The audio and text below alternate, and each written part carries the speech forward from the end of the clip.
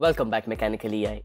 Did you know that unlike ordinary differential equations, which deal with one-dimensional dynamic systems, partial differential equations can solve multi-dimensional dynamic systems?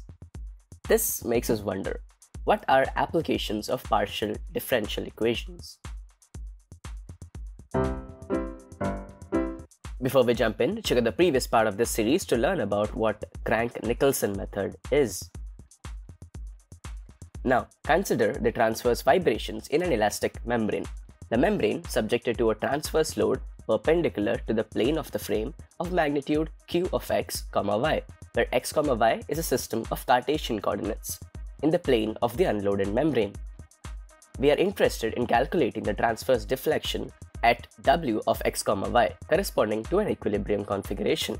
The transverse vibrations of a tensed membrane are given by solving the PDE equation wxx plus wyy equals to minus q upon t plus rho h upon t into wtt. Here, h is the thickness of the membrane.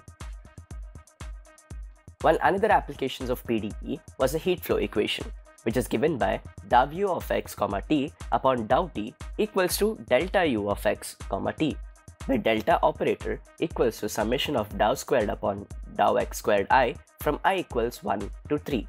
The heat flow equation was based on Newton's law of cooling. Hence, we saw applications of PDE first in transverse vibrations of an elastic membrane and then in the heat flow equation.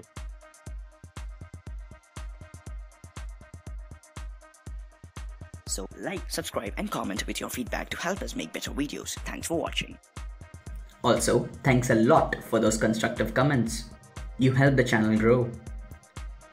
So, here are the top MechanicaLEis of our last videos.